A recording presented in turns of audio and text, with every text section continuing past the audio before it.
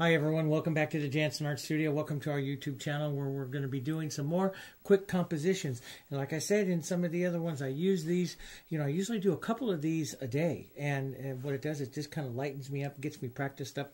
There's a lot of artists, fine artists, that believe that you should always warm up before getting into your painting, whether you just take a board and you push paint around and everything. It gets your mind connected to your brush again. Well, I don't just do that. I create little paintings, which are a lot of fun, which I've shown you in some of the other videos. So let's create another one here today. I've got a little 8x10. These are great little paintings if you have a little frame, and I have, all kinds of just little inexpensive frames I can put them in and try, out on them. I think maybe I'll paint one for a dark frame here today, which means I'm going to be using some darker colors there. So let's get it done here. It's a little MDF panel that I got here, and I based it with a little bit of a medium white color, which I use a lot, which is just white, a little yellow oxide, a little bit of black. I use my fusion brushes. These are my Global Art Supply fusion brushes. I'll use two today, one for the background, one for the painting. And then I use the Heritage Multimedia acrylics, which I have made global. And all of that is in for other videos for you to watch. So we have them all on our channel here, how I make some of this stuff. So let's get into the painting here, okay? First thing I'm going to do is I'm going to utilize most of this yellow background here.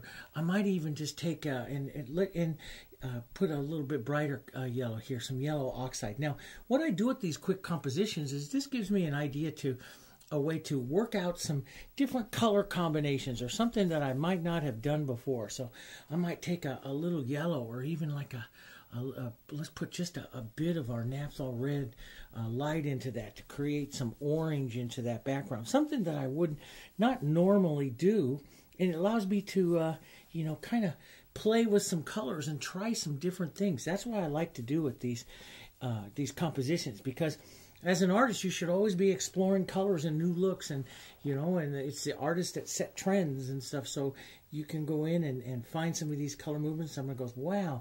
And you have a rule that is called a disproportionate color. I used to teach a lot of color theory, a lot of interior design, and teach colorists. And you have a rule what's called disproportionate color. And disproportionate means as the area in which a color, as the area increases, the color's intensity, or the color's, basically its tonal values, will increase. The eye's ability to see it increases. So, in other words, like if I am painting here, and I put this color out. If I put some naphthol red out here, and I put a little dot of that, it's hard for you to see the real intensity to the color. But if I increase the area of it, this color will look brighter than this color here, but they're the same color, and that is just because I've increased the area of it. So what that law was called, the law of disproportionate color, and color theorists and people who work with the colors, interior designers and stuff, when we use that, and we always say that you can spark any room, or you can spark any painting with a little bit of intense color. So if I'm painting here on this smaller board, I might be able to use some colors a little bit more intense, spark some color that I would not be able to normally use in some other paintings, and give it a try. These are fun little paintings that you can give it a try. Let's take some green, some pine green down here. That's a nice warm green, and let's work a little bit of that down here where we'd have some contrast and some stuff moving through. Maybe this would be, where your leaves, I always kind of imagine, leaves and stuff working through that. So let's work some of that into here like this, some of that color working out here. Just, have some fun with it. Try some different things. Push the color around, maybe a little burnt sienna into it, and we can set up some of our stems and movements here that we'd have into, into a floral if we're doing that there. So let's play with that. Now, sometimes I'll go ahead and paint right into, the area there. Sometimes I will take and I'll lift out some of that color just a little bit. I don't want to lift it all out because I want some of that color in there for harmony. But let's put a rose down in here, and let's put a rose like right out into this direction here, like this. Maybe one right down over here. Okay, so we'll play with some different colors here like that. And I'm just taking out a little bit of the color, not all the color, because I want that to work together for harmony, okay? So just a little bit of the color I take out. That makes it easier to apply other colors, and that those colors won't get too thick on you. And because if the paint gets too thick, if you're not used to working with that, it becomes more difficult to paint. All right. So I'll go down to my number 10 Fusion Flat here, and the first thing that I'm going to do is I'm going to actually physically toss in some of the white color here that I'll be using in my flowers. Maybe a nice peachy color here. Let's get our white. Let's get a little bit of this red, naphtha red light and yellow, and let's just start to put in. We'll paint the rose a little different technique for you here today, a little fast one here, and so we'll start to put in the shape of the rose here like this. That we would use right with these lights, and let that light color, see, it'll just pick up, and see how I push out. I don't always stroke in. I don't, I paint for movement. So here I'm pushing this out like this and pushing this around. I want to build the center part of this rose up a bit more here, a bit more light here, right in there like that. We'll have some petals that'll come out here like this. I just pull some of those colors out. So I've built up the front with more light, and I've let this other part just be lost back there. Now we'll just take a little bit of this, we'll soften it out. Let's change the tone up, maybe a bit more of our naphtha red light. We can even cool this. Let's just cool this, a little bit of our red violet into that. That'll change that tone of that up. And see how it's a little bit darker, a little bit cooler.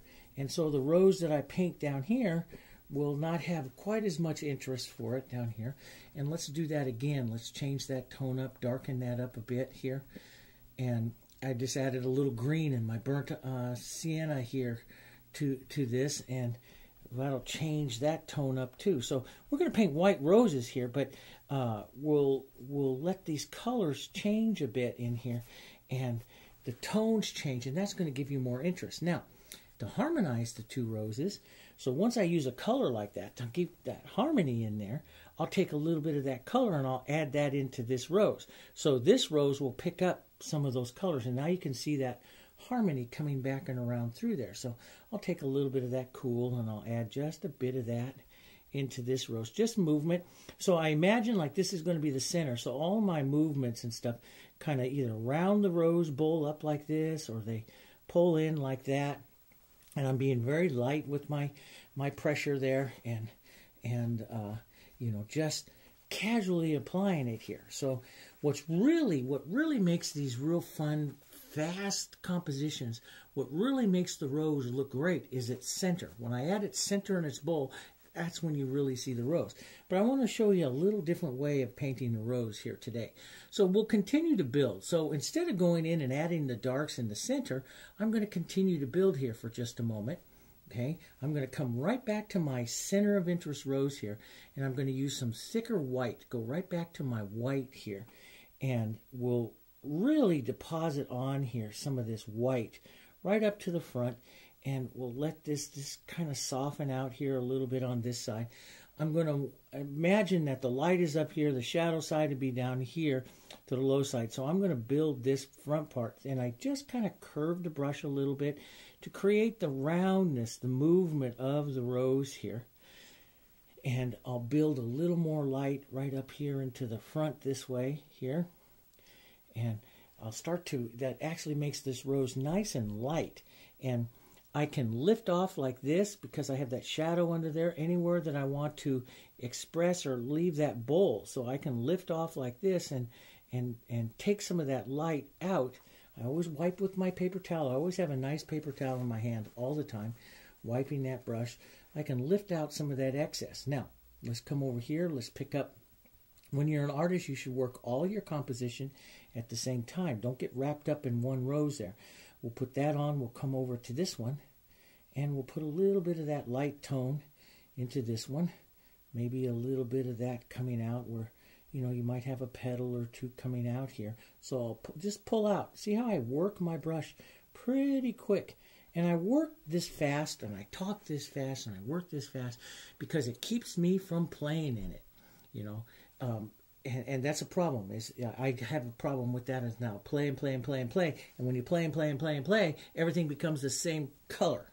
And so I've got to work fast. I've got to work all the roses, and I got to keep going because I play with it. And if you have that problem, work faster. Move faster through your roses. Now, only thing that I'm keeping in mind is that this rose is going to be lighter. This rose will be a little bit darker here. And then this one will be even a little bit darker yet. So we'll oval this one up just a little bit more so it's a little bit more of a bud or something like that. So, and let's just push some of this green in and out as well in through here, and that will help me keep transparency and keep the size of this rose down just a bit. Okay, so I have some major light petals shown up here. I have some of the lights. I'm going to add just a bit more light to this one here. Just pull down those strokes right there. Leave it a little bit softer. You know, in many of the different things, like if you're painting with me in my Mastering Roses series and stuff, we'll go in and we'll set petals and we'll paint really pretty elegant roses and stuff. And when I paint quicker compositions of it, I'm here to practice the movement of the rose. That's what I want to do, is practice movement more than anything else. So I don't worry too much about getting petals here. Your eye will define petals. I'm practicing movement. So now what I'll do is I'll come in and I'll pick the cooler tone. So I'm going to go up here to some of my reds. Let's get that naphtha red light. I had my cooler red violet I picked up there and a little burnt sienna. I just want to model this together to a tone. I'll start right in here where I want the center of that rose, and I'll tap that color pretty heavy like that. And then I'm just going to move that color up and out, very little pressure onto the brush, up and out like this. That will create the rounding movement of the center of that rose like that. I'll wipe some of that extra, that white that's on my brush that I picked up there. Let's add a little bit of that here as a shadow to the low side of the rose, maybe all the way down here to this side of the rose, right like that. And even some of that green will come into here, will help my transparency to my rose here. Get some heavier strokes of this color right out here like that. That's kind of nice. Let that play up against that bright backgrounds there. And let's come over and do the same thing over here. Let's set the center up into this one here. Okay. And let's put a little bit of a shadow down here onto that side here. Maybe pull that right out to here. So we definitely have that lower shadow side to our flowers there. We might take a little bit of our bright, which was that yellow oxide, yellow that we had here. Let's move up here where it's nice and clean. So we have that yellow, and let's just strike a little bit of that right down into here. So this rose picks up and carries a little bit of that background color, maybe a bit of that into this rose as well. I'm always a big advocate of carrying the color. The artist should be touching some of these colors into some of these background colors. You should harmonize that background color into your painting at the same time. Let's take a little bit of that red violet and some of that burnt sienna and a little of that red here. Darken that again right down here. And let's get a little darker here and set this little bud here that we'll do on the rose there. So that's all that one really needs right there.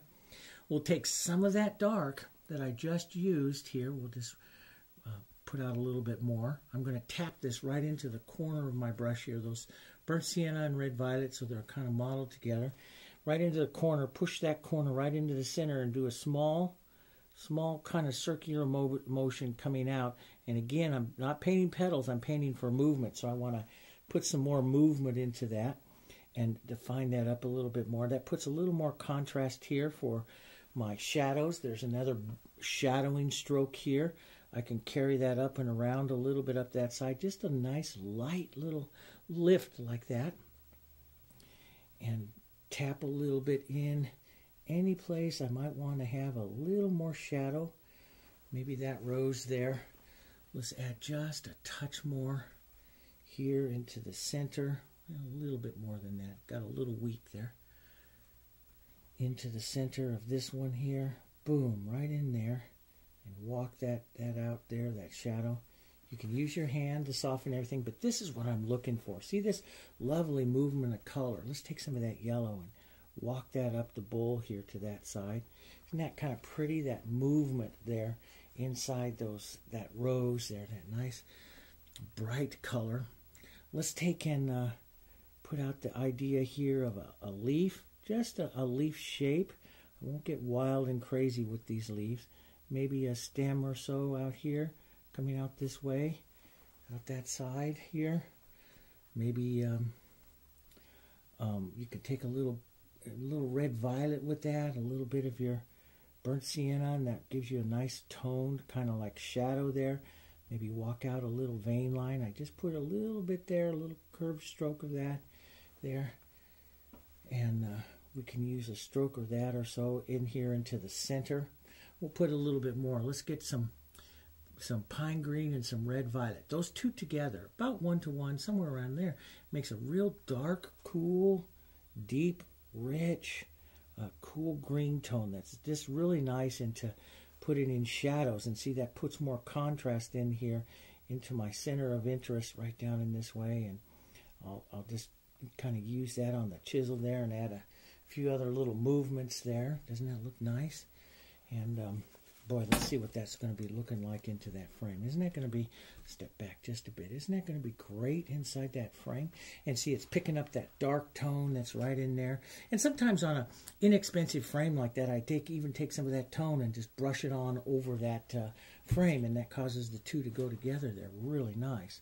So we can put a little bit of that out here. Maybe there's a bit of that movement right out there. A little bit of that movement right out here. Let's just create some movement here out that side there for that part of that rose. Isn't that nice? And let's take a little bit of that green, and you know, and sometimes I do this just even with slightly on the green side, that nice deep tone, and add that even into the center part of that rose, and create a little more, you know, a little bit more interest, a little more depth into that. And let's put a little red into that as well.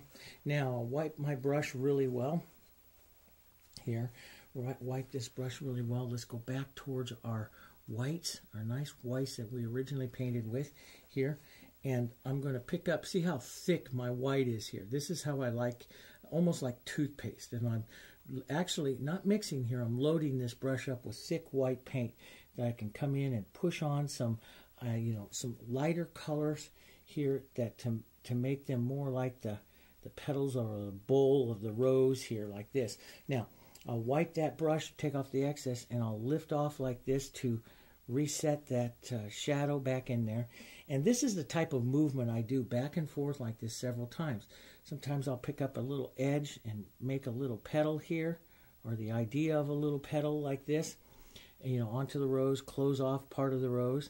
Wipe my brush and just pull down a bit and leave just a bit of that light edge there on that petal. That works so well. And put a little bit here, a little bit of that light movement here and there into the rose, coming down and in. It just gives a nice interest to it.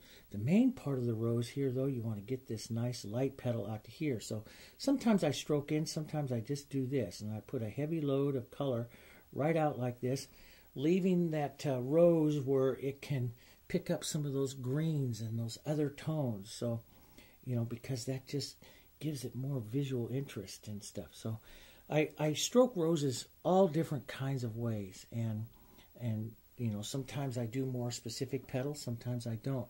Sometimes I'll pick up a little corner or a little edge of the brush, turn the brush so I can use it on its chisel, and I make more of a petal, like coming out here like this onto that one there. So it all depends on, you know, how I'm reading the rose, what I want to do with this particular rose, how I want it to come through here. I maybe want a little more white on that petal there, so I will pick up a big heavy load of white, and I'm just going to strike it right there onto that petal like that. Now, I wipe my brush, and I can use it negatively wise here and just lift off some of that extra white right there. And let's lift off a little bit from the shadow out, and we'll leave just a touch of that right there onto the tip of that petal. So I apply it, and then I move my brush in all different kinds of ways to, you know, to make the rest of the petal. So let's put one right across here like this. Let's put a heavy stroke of color right here like this. And we can lift up like this, wipe that brush. I even wipe it on my towel sometimes just to pick off the extra just a bit here, and pull down, sometimes lift off, which takes off, pull down, softens it a bit, but that creates that movement there, and we create that nice rounding movement, and you have another petal that you just set in there like that. And you could use the chisel of the brush like this to set in like a chiseled petal there, you know, it gives a different look to it. Maybe out here a little bit of a chiseled petal right out there. coming in. Let's put another one right in here like this. That petal comes in. So you're setting up all different kinds of ways here in the rose, and then onto this side here, you might even start to head a little bit more into the darks here, and you might have just a little bit of light poking up into these out here that set up some of that rose here onto this side here.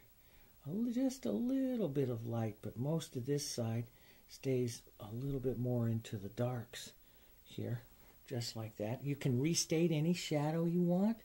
Put some more shadow in there, lift it up or pull it down here. It gives different ways, movement. All I look for in that rose to make a pretty rose is movement. That's what I like to do. So let's get a little bit more yellow right into this one right here that picks up that nice, lovely yellow from our background there. So let's intensify that a little bit more. Maybe even that's yellow oxide, so a little brighter would be just a little bit of Hansa yellow into that. Which Hansa yellow is brighter, but it's a little bit weaker of a painting yellow. It's more, it's a semi-transparent, not opaque like the yellow oxide. But together, those work wonderful. So that puts up some of that nice, lovely yellow. Let's toss a little bit in there. Maybe a bit of that yellow right into here, into that rose as a little bit of a glow. And see, you can just pull that right down into here like this and let that sit in there. So you see that movement that's in there in that rose. That's very pretty like that, So, and that's what's fun about these compositions like this. You can try all kinds of things. Now, we want to keep this, here's was our white that we're applying, so we want to keep it a little darker. So let's take some of that white right up here. So when we paint this flower here, and we put this on, we want this flower to be a little darker. So I strike that, and then I'll just move this color around a little bit. Maybe strike the outside petal here, what the reaching petal might be right there. And we're just going to paint for the movement of this. I'll lift some of this off so that that movement there looks like a bit of a rose here. And some movement here, maybe a little bit here coming out like that. A rose doesn't need that much to say it's a rose. That's why I like to practice these quick compositions like this, because many times in a rose you can overpaint it really quick. You just need some nice movement, a few petals around like that, and see, that starts to look like a rose there, see?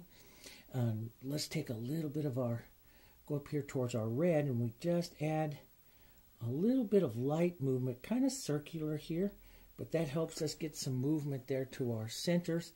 Maybe close off one side of the rose here. We wanted to keep this more shadow, so sometimes I'll do that. I'll just lift off like this. That lifts that shadow off, and it starts to create that whole side of the rose out there like that.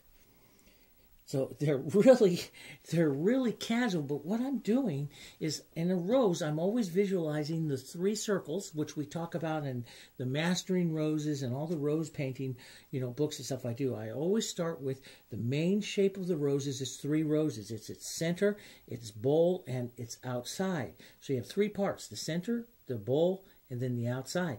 And I take those 3 parts there, and I break that up, and then I paint for movement.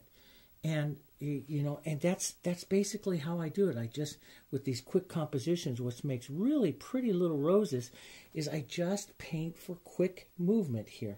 And so I pull that across there. Now I've got to imagine the bowl of the rose coming up, and I'll just lift off some of that color, and that makes it really pretty. Maybe I want to put a little chisel right here, so that might be the idea of another petal right here coming down like that. And I might leave it just like that. That looks pretty nice. That's just a little touch in there. It doesn't take too much. Let's chisel this right in here just a bit more and make that other little petal onto that one right there. Now, finally, we'll come down, darken down a little bit more. Let's keep it maybe a bit more on the yellow here as well. And let's just keep a softer. We'll paint this more oval in shape so it's more of a bud. We'll imagine this little bud like this coming around. Maybe it has a little deeper center here coming around one side. So a little bit more of an oval shape makes it more of a bud. Get some yellow oxide right into this light color, right? Model that up with some yellow oxide. Let's just put a few strokes of that. I'm watching the lightness of the other flowers here. Let's just put a few strokes of that. Maybe a little bit here to the outside, like a bud petal is beginning to open up here.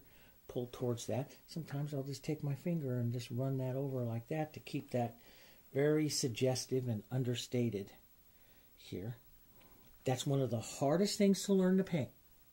And there is no doubt that it is difficult. And what you have to do is you have to paint 1,000 of them until you become so comfortable with them that you can do them. And I tell that to my students all the time. And because that's what I do. That's what I've done with these roses to get that comfortable. See, I'm following. My brush just almost does it just now because I've done so many of them. Okay? You know, and it's kind of like cooking. You know, your first time you cook something, you measure everything out. Then you realize, I can use the palm of my hand to measure out the salt and drop it in there. I'm doing the same thing with the rose. I used to worry about my pattern and follow the pattern. And after I painted so many of them, I don't need any of that anymore. I have the idea. My brush just kind of follows in there. And how do you get all that? You paint 1,000 of them. You paint 100 of them. You start painting and painting every day, and then you'll pick it up. You know, you'll pick it up, and it'll start to happen for you. It does. It happens.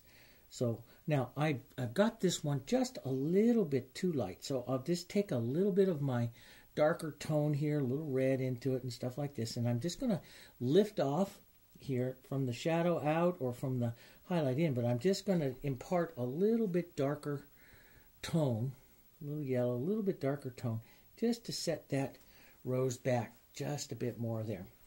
Now you have to decide, do I want to do I want to do anything with the leaves? I kind of like that. I don't think I'm going to shape up any leaves. I might shape up like this one out here.